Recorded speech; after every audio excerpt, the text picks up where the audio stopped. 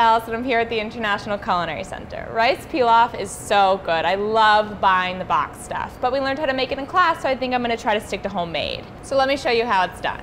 I already have some onions right here. They're sauteing in butter. Use a wooden spoon and just mix them around and let them go until they're translucent. I don't really like onions that much, and these are so cooked down that the rice pilaf is so delicious. Even if you don't like onions, you'll really like this recipe. So now I'm going to add the rice, to let the rice and the onions cook together a little bit.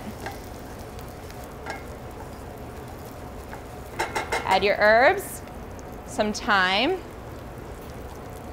and a bay leaf.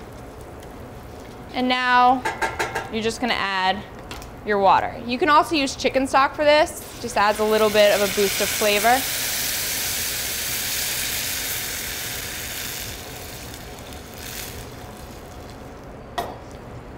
You're going to turn your flame up high and you're going to bring it to a boil and reduce it to a simmer.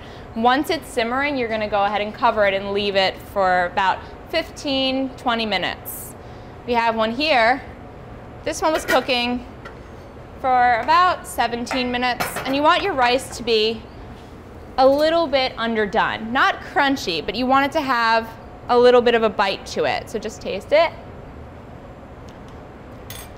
That's good. So put a little bit of butter on top of it to let it melt. And then you're gonna fluff it. Use a fork to fluff your rice, just to separate all of the grains. Once it's nicely fluffed up, you're gonna season it. Put some pepper, some salt, and for a splash of color, some parsley.